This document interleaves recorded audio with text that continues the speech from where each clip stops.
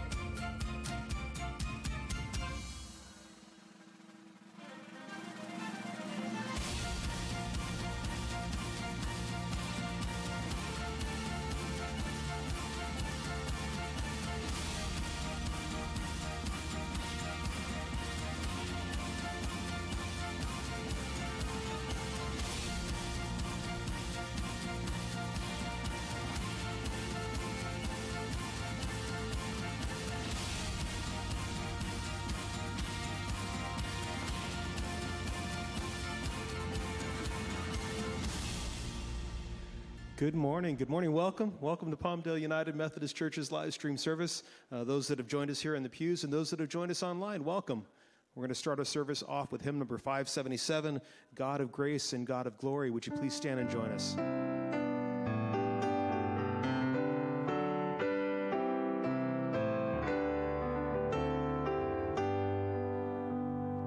God of grace and God of glory, on thy people pour thy power, on thine ancient church's story, bring her bud to glorious flower.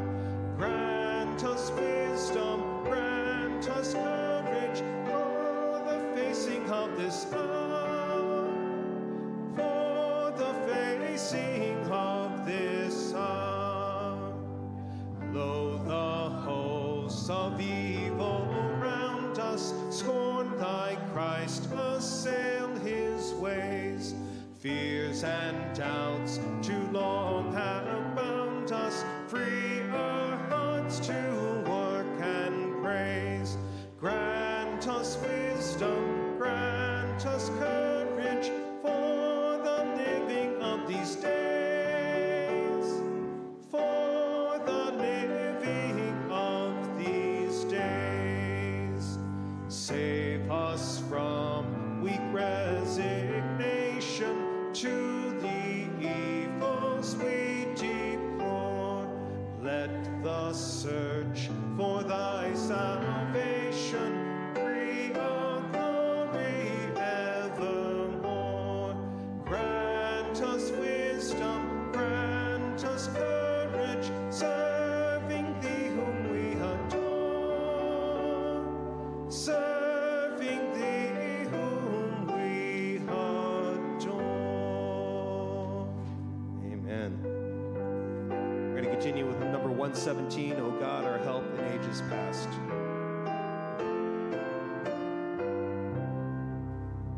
O God, our help in ages past, our hope for years to come, our shelter from the stormy blast, and our eternal home. Before the hills in order stood, or earth received her frame. From everlasting thou art God, to endless years the same. Time like an ever-rolling stream bears all who breathe away. They fly forgotten as a dream dies at the opening day. O God, our help in ages past, our hope for years to come. Be thou our guide while life shall last, and our eternal home. Amen. You may be seated. Would the children online and my buddy Noah please come forward this morning?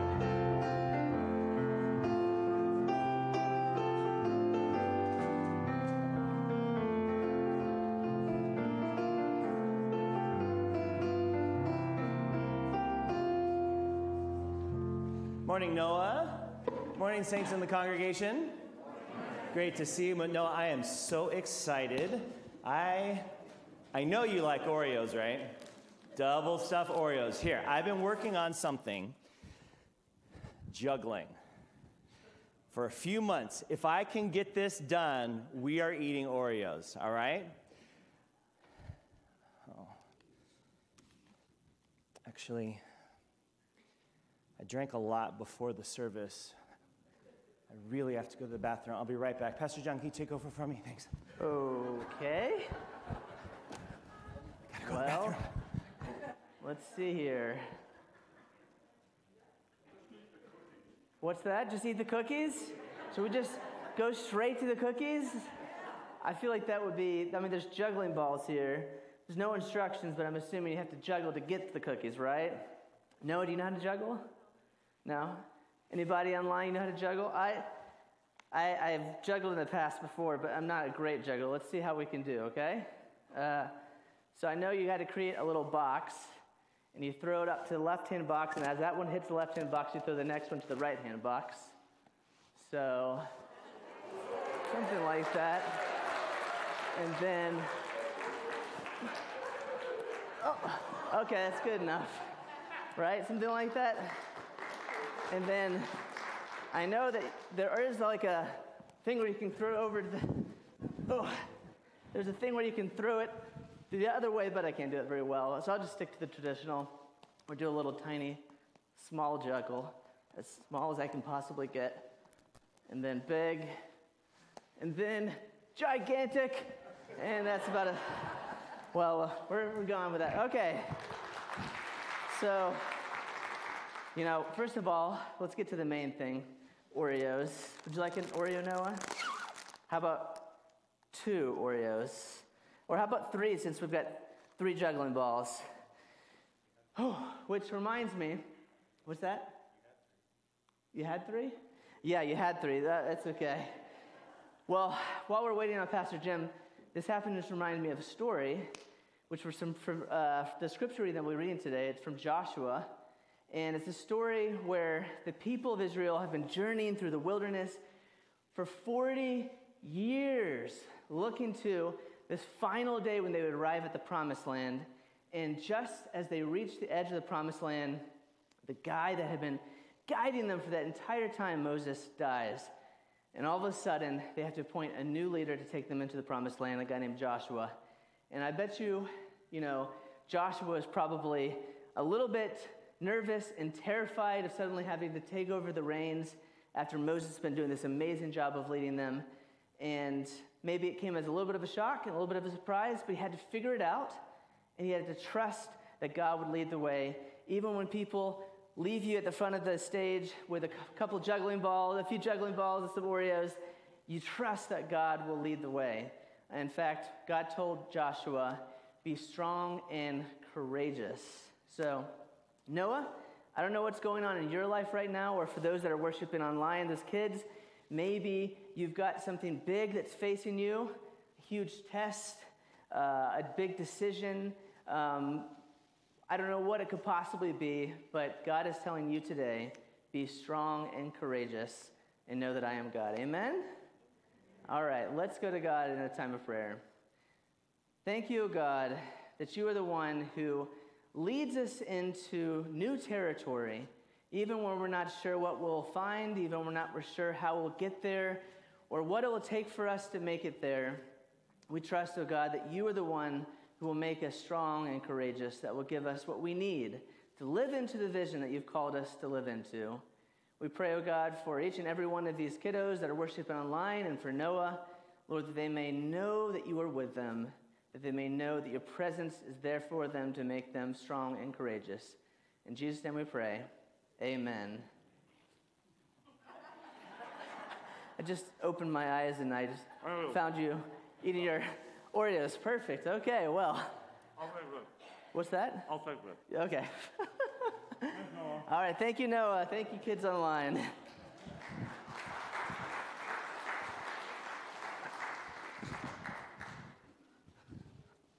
I gotta brush up on my juggling skills.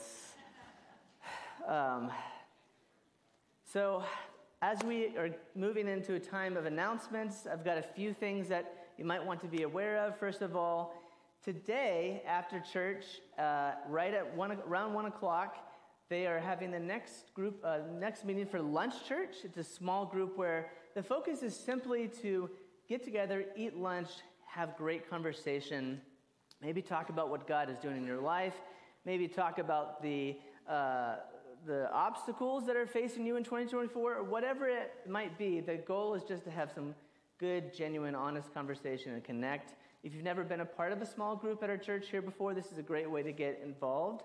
So lunch church at 1, they're going to be meeting across the street at California Fish Grill, which is right behind Krispy Kreme. So afterwards, you can head over to Krispy Kreme and grab yourself some donuts to bring home.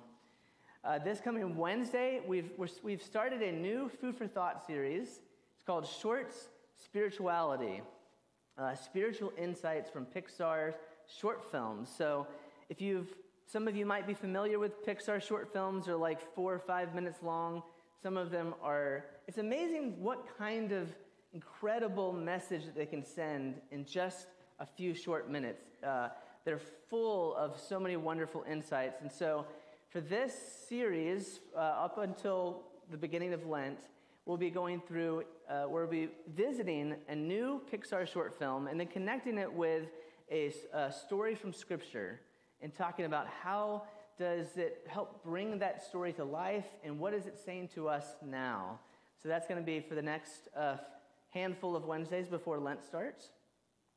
A week from today, on Sunday, which is the 21st at 4 o'clock, we'll be doing our Ignite Christmas party. We don't have an Ignite youth group meeting today, but next week we'll have a sort of delayed or a belated Christmas party since, as you know, the holidays are so packed with so many different things that are happening. So we decided to push it back until January. So at 4 o'clock next Sunday, we'll be doing our youth Christmas party, and we hope that you'll join us for that. I'll be putting out more information soon. Speaking of our youth, we've got winter camp just around the corner. If you've ever been up to Wrightwood, California, it is one of the most beautiful, incredibly majestic and peaceful places that you can go to. It's up in the mountains. There have been some winters where it actually snows. I went to one winter camp where it snowed. It was magical. But whether it snows or not, it is always an incredibly impactful, wonderful weekend of connecting with God, making new friends, playing fun games, learning all kinds of things. And so that's President's Day weekend, February 17th through 19th, and the time to register is now. They reserved the upper camp for the elementary kids, and they reserved the lower camp for the junior high and senior high kids. And so talk to me or Pastor Jim if you'd like more information about that. And as we move into a time of prayer, we always like to highlight some churches in the North District that we can be in covenant prayer with. Keep it in mind the larger body of Christ that we are a part of. And so this Sunday, we lift up Santa Clarita Korean Mission, which is just down the road from us, and also St. James United Methodist Church. Let's commit to praying for their congregations this week and for their pastors and for the wonderful works of ministry that they're doing. Let's go now to God in a time of prayer. O God of new beginnings, may today, may this week, may this new year be the start of a renewed relationship with you, both as individuals and as a community of faith. Lead us into this new year with eyes wide open, wider than they've ever been. Lord, eyes open to the darkened corners of our heart that have been collecting dust, that need attention, that are awaiting your revival. Places, oh God, where have become blind spots in our life, that are places where new life can flourish. Open up our eyes to the needs around us, the places where our love can reach among our neighbors and coworkers and friends. Places that we thought perhaps that we might never have anything to offer. But through your strong and courageous Spirit, we might find ourselves, Lord, working in areas of ministry that we never thought possible.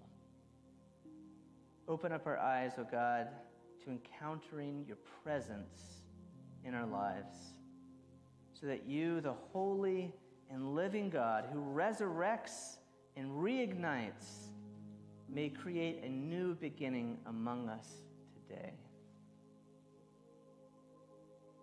God, as a people who believe that this can happen, we're committed to walking alongside one another and ensuring, oh God, that we can walk together in this vision. We lift up our hearts and our voices together, praying the prayer that Jesus taught his disciples to pray, saying, Our Father, who art in heaven, hallowed be thy name. Thy kingdom come, thy will be done, on earth as it is in heaven. Give us this day our daily bread, and forgive us our trespasses, as we forgive those who trespass against us. And lead us not into temptation, but deliver us from evil. For thine is the kingdom, and the power, and the glory, forever and ever. Amen. Amen. And thank you for filling in for me for children's time. Appreciate it. As we move into our time of stewardship, I want to share a couple verses from Matthew chapter 6. Jesus said, "Therefore do not worry, saying, what will we eat, or what will we drink, or what will we wear? For it is the Gentiles who strive for all these things. And indeed, your heavenly Father knows that you need all these things. But strive first for the kingdom of God and his righteousness, and then all these things will be given to you as well." I've been listening to our church podcast, our unofficial church podcast, Methodist to the Madness, which you can download on any of the places you get your podcast from. But Jessica, Beth, and Tim do a fabulous job every week. They check in with each other. They mention upcoming events at the church. There's a ministry moment of one aspect of our church's outreach. Then they discuss the most recent Sunday sermon, and they close with prayer concerns for one another. And often they'll have a guest that comes in to talk about the ministry moment and to share as well. Well, the two most recent episodes have dropped during this New Year time, and so, as you might expect, the topic of New Year's resolutions has come up more than once. I won't divulge which of the three confessed to not making any New Year's resolutions this year. You'll have to listen to that yourself. But it got me thinking, what does the Bible say about what our priorities should be? Not just at the New Year, but all the time. And that led me to this passage from Matthew chapter 6. Evidently, worrying has been around for quite some time, and Jesus acknowledges questions like, what are we going to eat or drink or wear? It's those types of questions people have struggled with for centuries. And he basically says, God knows that you need all of those things. Don't worry about them. Instead, make your focus, make your priority, make your resolution seeking God's kingdom. Seeking God's kingdom. For me, that means allowing your heart to break for the things that break God's heart, to reach out to those in need, to find opportunities to love others, even or especially when it's difficult, to go out of your way to put others first, and to give God your full support and allegiance. One of the ways that we as people of faith express our support and allegiance to God and God's kingdom is by sharing our financial resources with which we've been blessed. And as this is the stewardship moment in the service, I'm inviting you to give resources back to God, not because we need it, not because you are obligated to, but out of response of putting God's kingdom first. We say it every week, the easiest way to give digitally is through our church app. You can also give by sending a text message to this number, 833-641-6929. Follow the prompts if you'd like to give digitally. We have offering boxes here in the sanctuary and in the lobby, and many, especially those worshiping online who aren't giving digitally, are sending in checks every week. We're grateful for that. As we move squarely into this new year, may we have an opportunity to reassess and refocus our priorities. And know that God knows what it is that we need. And God knows the challenging situations that some of us are facing right now. And God invites us to seek God's kingdom first. Everything else will fall into place. Amen. I invite you now to rise in body or in spirit as the scripture passage is read for us by Mike Butler. Oh, sorry. You may be seated. I forgot. It's Martin Luther King Jr. weekend. We have a video reminding and focusing on that, and then we'll move into our scripture. Thank you, Don.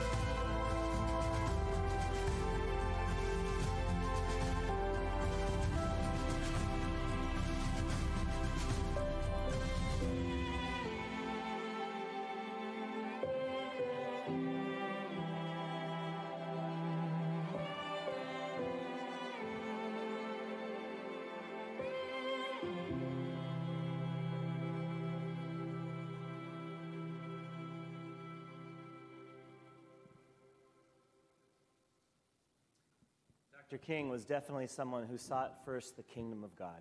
Now let us rise as we hear the scripture reading for us. Our scripture reading this morning comes from the Old Testament book of Joshua, chapter 1, verses 1 through 7. After the death of Moses, the servant of the Lord spoke to Joshua, son of Nun, Moses' assistant, saying, "My servant Moses is dead. Now proceed to cross the Jordan, you and all this people, into the land that I am giving to them, to the Israelites. Every place that the sole of your foot will tread upon I have given to you, as I promised Moses. From the wilderness and the Lebanon, as far as the great river, the river Euphrates, all the land of the Hittites, to the great sea in the west, shall be your territory. No one shall be able to stand against you all the days of your life. As I was with Moses, so I will be with you. I will not fail you or forsake you. Be strong and courageous, for you shall put this people in possession of the land that I swore to their ancestors to give to them. Only be strong and very courageous, being careful to act in accordance with all the law that my servant Moses commanded you. Do not turn from it to the right hand or to the left, so that you may be successful wherever you go." This is the word of God for the people of God. Thanks be to God. You may be seated.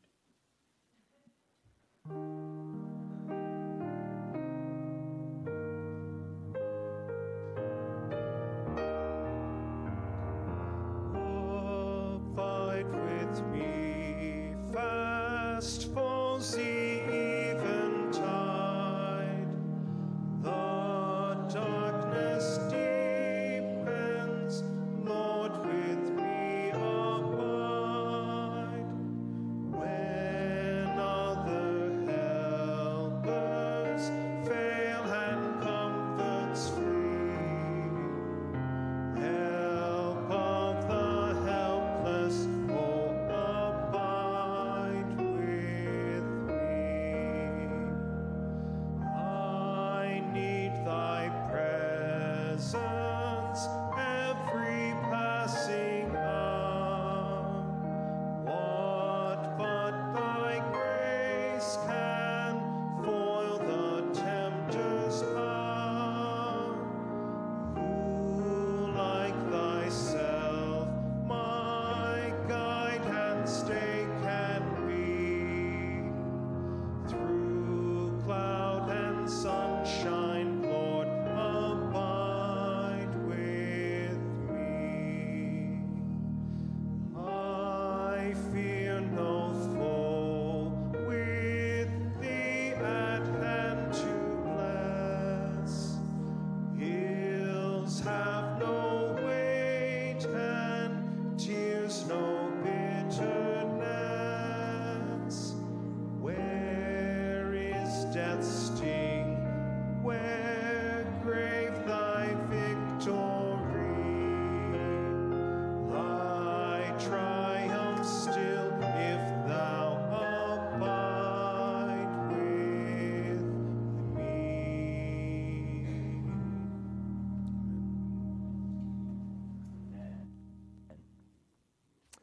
Let us pray. May the words of my mouth and the meditation of all of our hearts be acceptable in your sight, you who are indeed our rock and our Redeemer. Amen. Well, I know not many of you are as big of a sports fan as I am, and I try not to inflict sports analogies or insights in my sermons upon you too often, but this has been a big week in football, both for a number of reasons. First of all, Michigan Wolverines won the 2024 College National Football Championship, capping an undefeated season of 15-0 with a 34-13 win over the Washington Huskies. Now, it's also been significant because there were three major coaching changes. Pete Carroll stepped down as the Seattle Seahawks head coach after 14 years and one Super Bowl championship. Nick Saban announced his retirement as the head coach of Alabama after 17 years at the helm, where he amassed 9 SEC championships, 11 if you count his time at LSU, and 6 national championships, an additional one at LSU. And over the course of his career, 123 players from his programs were drafted into the NFL. He's considered by many to be the greatest college coach, football coach of all time. And then in the NFL, Bill Belichick announced he's leaving New England after 24 years and 6 Super Bowl titles. So it's been a crazy week for football fans. Now, you don't need to know much about sports to know this can be really challenging for whoever steps into the shoes of those 3 coaches, especially Nick Saban in Alabama and Bill Belichick in New England after winning so many championships. By the way, after I wrote this intro to my sermon, both jobs were filled. The Alabama job went to the Washington Huskies coach, and a former Patriot player and current assistant, Jared Mayo, is taking over New England. Anyway, all that to say, welcome to the second week of our New Beginning sermon series, our January series. Now, last week, Pastor John got us off to a great start with one of the first stories in the Bible, the story of Adam and Eve from Genesis chapter 3. It's a story about the tendency for we humans to sort of pass the blame instead of taking responsibility. But as Pastor John pointed out, it's also a story of God's amazing grace and God's presence in our lives, even when we make some questionable decisions. Well, today we jump into a book that doesn't get preached on very often, the book of Joshua. This new beginning involves replacing an icon, stepping into big shoes while fulfilling an even bigger task. Now, you may not know much about it, but the book of Joshua is referred to or quoted directly from 14 other places in the Bible. Jerome Creech, in his interpretation commentary on Joshua, says the book of Joshua is one of the Bible's greatest testimonies to the mighty acts of God on behalf of Israel. Yale Divinity School professor Carolyn Sharp, in her Smith and Helwey's commentary, gives even more detail in her praise. And she writes, this book is theologically powerful, characterizing the covenant people as eager to obey Yahweh and showing their God as one who is mighty to save, a deity who keeps promises from of old. Joshua chapter 1, the first 2 verses. After the death of Moses, the servant of the Lord spoke to Joshua, son of Nun, Moses' assistant, saying, my servant Moses is dead. Now proceed to cross the Jordan, you and all this people, into the land that I am giving to them, to the Israelites. So this call by God to proceed to cross the Jordan, this is a fulfillment of a promise that God made way, way back in the book of Genesis to Abraham. Genesis 15:5 has the following exchange between God and this childless octogenarian at the time. God brought Abraham outside and said, look toward the heavens and count the stars, if you're able to count them. Then he said to him, so shall your descendants be. And then God goes on to tell Abraham that he will give him land for his future descendants to settle in so that they can dwell in safety. And that promise, that land, had come to be known as the Promised Land, right? Promised by God to Abraham's offspring. Well, let's fast forward hundreds of years, and out of Egypt, God calls Moses through a burning bush to be the one to help lead the Hebrew people into that promised land. And after 10 plagues, Moses leads the people across through the Red Sea and speaks face to face with God. And Moses receives the law on Mount Sinai, where the 10 Commandments are a portion of the instructions, the commandments that God gave to Moses. And then for 40 years, Moses and the people live in the wilderness. And God decided that for a variety of reasons, Moses and his compatriots would not actually make it into the promised land themselves. That would be reserved for the next generation, the younger people of Israel moving into the land. Carolyn Sharp writes, Israel had come to a sense of itself as Yahweh, or God's covenant people, in the wilderness. That is to say, the Israelites came to understand who they were, a people formed by obedience and justice, as the law was inscribed on stone tablets atop Sinai. They had faced dire threats and been surprised by grace more times than they could count. Moses, prophet without equal, had led them all the way. Now, with Joshua at the head, Israel goes forward to lay claim to the promise that had kept them moving through fear and thirst and near starvation, the promise of a land flowing with milk and honey, a land of abundance where they could safely settle and flourish. Which takes us back to Joshua chapter 1, verses 1 and 2. After the death of Moses, the servant of the Lord spoke to Joshua, son of Nun, Moses' assistant, saying, "My servant Moses is dead. Now proceed to cross the Jordan, you and all this people, into the land that I am giving them to the Israelites." So Joshua has really, really big shoes to fill, stepping in after an amazing amount of leadership and time that Moses had put in. Not only that, but Joshua's been given the opportunity to also be part of God's fulfillment of the promise to the great father Abraham, entering the promised land with God's people. What an amazing opportunity. Verses 3 to 5. Every place, God says, that the sole of your foot will tread upon, I have given to you, as I promised Moses. From the wilderness and the Lebanon as far as the great river, the river Euphrates, and all the land of the Hittites to the great sea in the west, that shall be your territory. No one shall be able to stand against you for all the days of your life. And as I was with Moses, so I will be with you. I will not fail you or forsake you. Now, if we didn't know anything about what was to come after this sounds very encouraging and comforting, doesn't it? Right? I mean, it kind of reminds me, everywhere your foot touches will be yours. It kind of reminds me of this scene from The Lion King, right? Remember that when Mufasa tells Simba, everything that the light touches is our kingdom, right? And then God lays out the parameters geographically, and God tells Joshua that no one will be able to stand against you. And he finishes with the promise that he made to Moses, saying that I will be with you. I mean, what is not to like about this? Well, you see, the problem that many people have with the book of Joshua is that it advocates and even says that God dictates the destruction of the Canaanites as part of the conquest of moving into this land. In fact, one commentator I read this week said, the ancient literature espouses unbridled, militarized violence by Israel against inhabitants of Canaanite territories. Carolyn Sharp writes, those who follow the Prince of Peace, along with all communities that seek the sacred, have a spiritual obligation to resist and decry practices of brutality wherever those things are encountered. From the Christian crusades against the Muslims, 1095 to 1291, and countless other religious wars that have been fought over the years, to the centuries of torture and execution inflicted by the Spanish Inquisition, to the pogroms against Jews in both medieval and modern times, to the lynchings of our African American brothers and sisters before and up through the civil rights movement in this country, even the genocidal interethnic conflicts of Rwanda and Bosnia.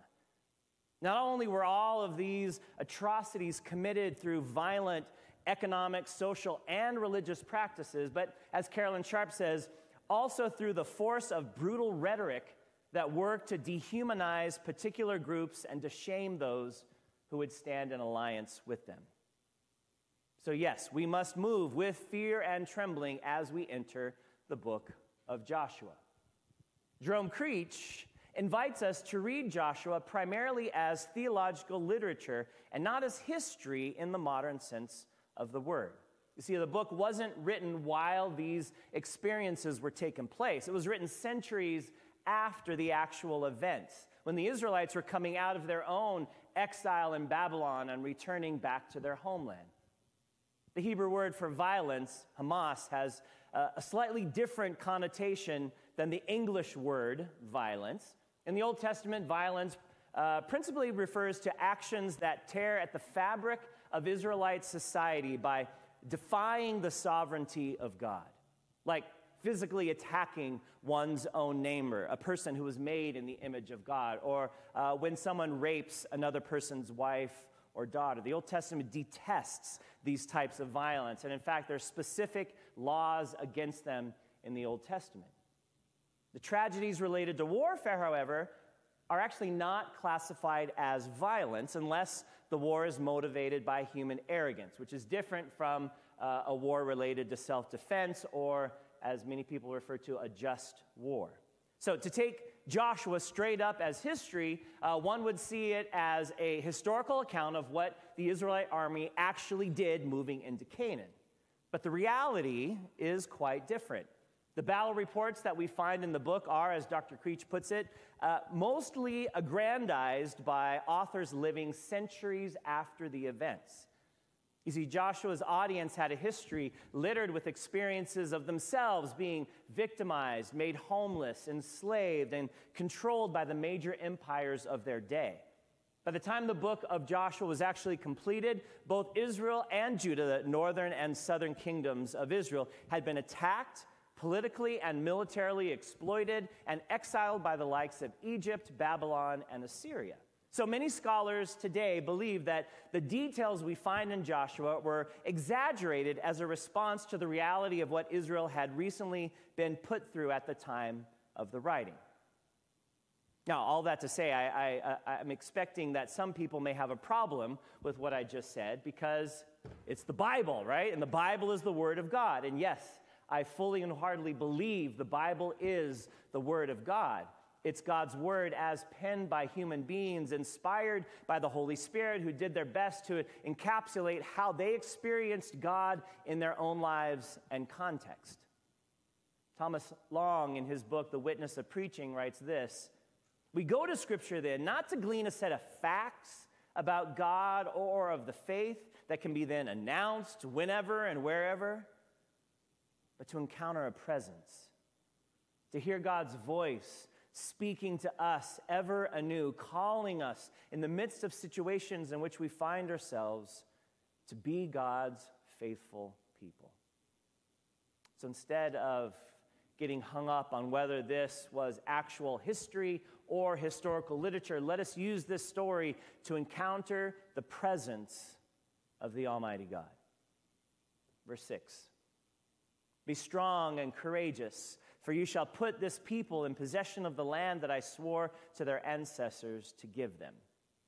So given what we heard earlier from God, right, everywhere your foot touches will be given to you, and no one will be able to stand against you, doesn't it seem a bit strange that God has to follow up with these words of encouragement to Joshua? I mean, wouldn't you think that God's pretty much already guaranteed victory and he kind of just cruise moving forward into this new chapter of Israel's life? In our staff meeting every week, we read the scripture that's coming up and we talk about it. And Don was saying that he thought this was God's way of implying that it's going to be kind of challenging. It's going to be difficult, despite the reassurances that God gave Joshua. I can totally see that the Hebrews will have to face battle after battle as they settle into this promised land, a land that has already been settled by people living in the region. But maybe there's something more to this verse. Maybe there's something deeper within Joshua that God is seeking to get at and encourage. Maybe Joshua is questioning whether or not he can do this task that's been given him. I mean, Moses was God's servant. In fact, the phrase that we heard in verse 1, Moses, servant of the Lord, that's used 18 times in the book of Joshua.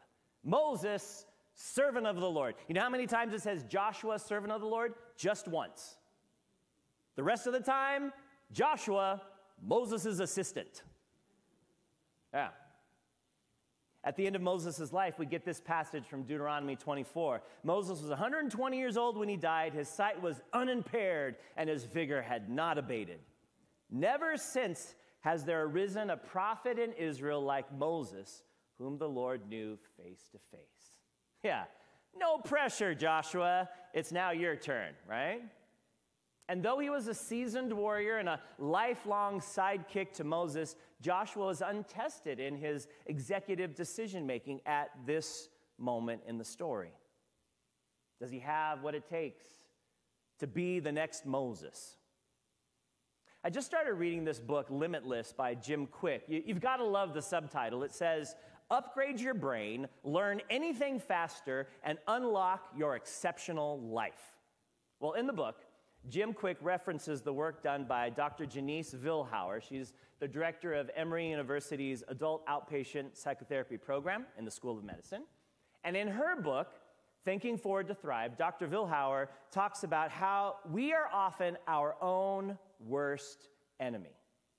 She writes, "The voice in your head that judges you, doubts you, belittles you, constantly tells you you're not good enough, and says negative, hurtful things to you, things that you would never even dream of saying to anyone else. I'm such an idiot, I'm a phony, I never do anything right, I will never succeed." That inner critic is not harmless. It inhibits you, limits you. It stops you from pursuing the life that you truly want to live. It robs you of peace of mind and emotional well-being. And if left unchecked long enough, it can even lead to serious mental health problems like depression and anxiety. I think there's a very real possibility that Joshua was dealing with his own self-doubt on the eve of heading into the promised land, as he's facing this daunting task of having to follow in Moses' footsteps as the new leader of Israel. I mean, Moses was prophet, liberator, lawgiver, commander, judge, all rolled into the one. How do you top that? The reality is you don't, because you can't. There will never be another Moses. Deuteronomy 34 said that. All Joshua can do is be the best Joshua that he knows how to be. And evidently, God knew it was going to take a little bit of encouragement along the way. I joked at our staff meeting this week that it's kind of like Jeannie taking over from Inga after so many years being the office administrator, right? But the reality is Jeannie is doing a great job as she finds her own way to represent the church just as Inga did for so many years. But probably a more appropriate comparison would be when I came here in 2015 after Jim Powell had served this church faithfully for 24 years. Right? Jim 1.0, as he likes to be called. Do not call him old Jim. It gets under his skin. Jim 1.0 led this church for almost a quarter of a century. And under his leadership, this church grew and flourished in membership and discipleship. Under his leadership, we purchased 15 acres of property on 15th Street West to one day build a new sanctuary. That was the vision at the time. Under his leadership, this church was at its financial peak in terms of giving and stewardship, and then I came along. I jokingly tell people, I've been doing a fabulous job over the last 9 years of shrinking the membership of the church and the budget over the time of my tenure here. The truth is, Jim told me that the trends were changing. He had already seen it in the last few years while he was leading here. The church was moving into a transition. But you can see where I'm getting at, right? It's difficult replacing a beloved and successful leader, no matter who you are, no matter what gifts and skills God has given you. And even though the church has shrunk in many of the ways that I've mentioned, I also think we've grown in a number of ways, especially in our openness and welcoming spirit as we have been inspired by Jesus to love. Verses 7 and 8. Only be strong and very courageous, says God, being careful to act in accordance with all the law that my servant Moses commanded you. Do not turn from it to the right hand or to the left, so that you may be successful wherever you go. This book of the law shall not depart out of your mouth. You shall meditate on it day and night, so that you may be careful to act in accordance with all that is written in it. For then you shall make your way prosperous, and then you shall be successful. There it is again, right? Be strong and courageous. Evidently, Joshua really needs that reassurance from God. But God follows it up with a call to keep focused on the law of Moses. That would be referring to the divine instruction that God gave Moses up on Mount Sinai, which included the Ten Commandments, but gave so much more. And God just saying, remember it, recite it, take it to heart, live it out in your life, says God. And what a wonderful reminder is for all of us, right? That God has called us to be people who have Scripture as a priority in our lives. We need to spend time reading and journaling and meditating on the Bible. That's why from when I first got here, Scripture journaling has been a part of this ministry. We have it every week in our staff meeting, and we have it in our many of our committee meetings begin with Scripture journaling. Monday and Tuesday mornings, you can join us online for Scripture journaling.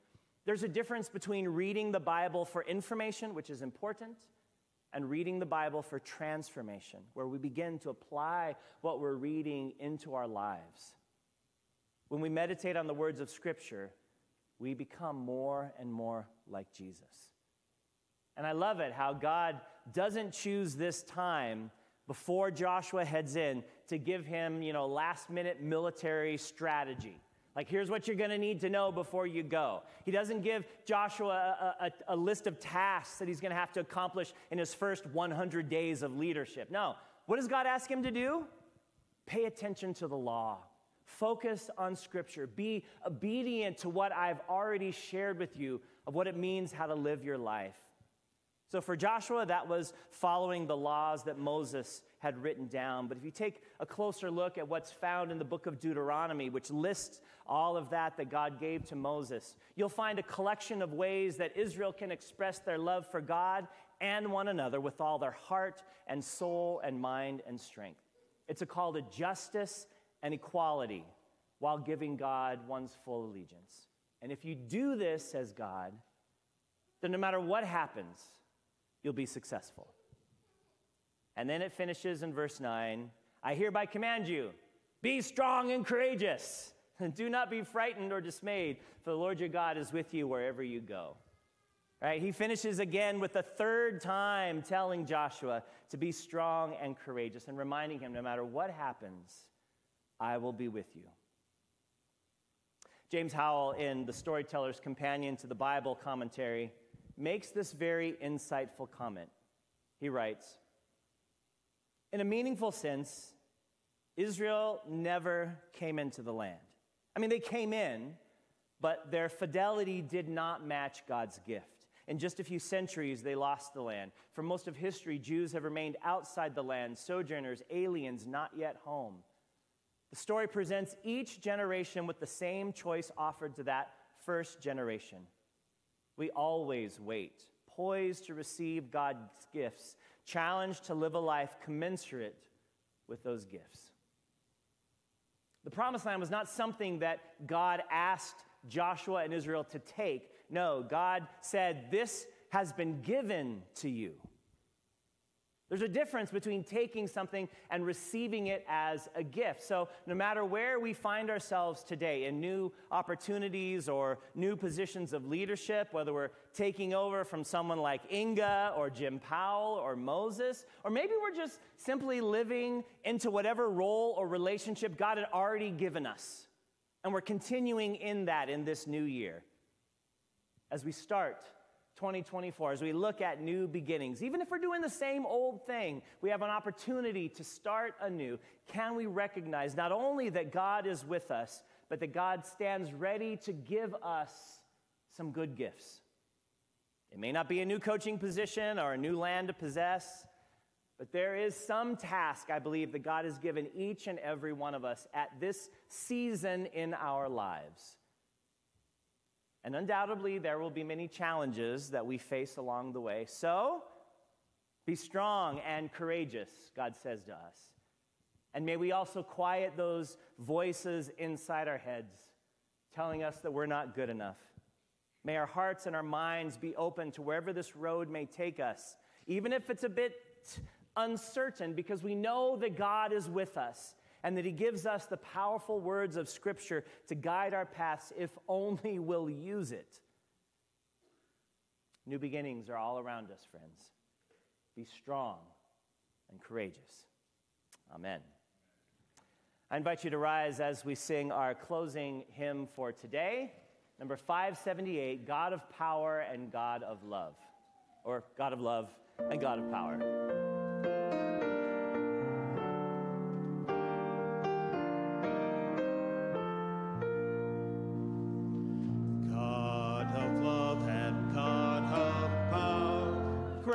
Us in this burning hour grace to ask these gifts of thee, daring hearts and spirits free, God of love and God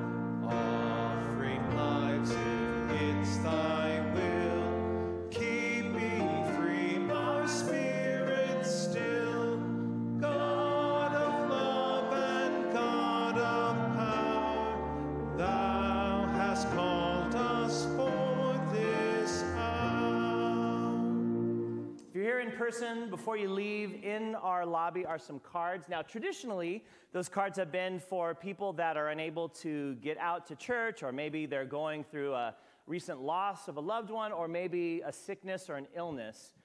But in the new year, one of the things that Miss Jeannie has decided to do is to send cards to everyone. So if you just got a card and you're wondering, what bad thing is happening in my life for me to get this card? No. It's just a new beginning, right? So on your way out, go sign cards to people you know and love. Just sign your name, and that'd be great. And while you're at it, join us in the social hall for fellowship, for light refreshments, and as we say in Hawaii, talk story a little bit. As we get ready to go, whether you're here in person or worshiping online, know that God is with you. Be strong and courageous wherever this week may go, as you seek to not only be inspired by Jesus to love, but to seek first the kingdom of God. Go to be God's beloved, chosen, blessed people, to be a blessing to others. Amen.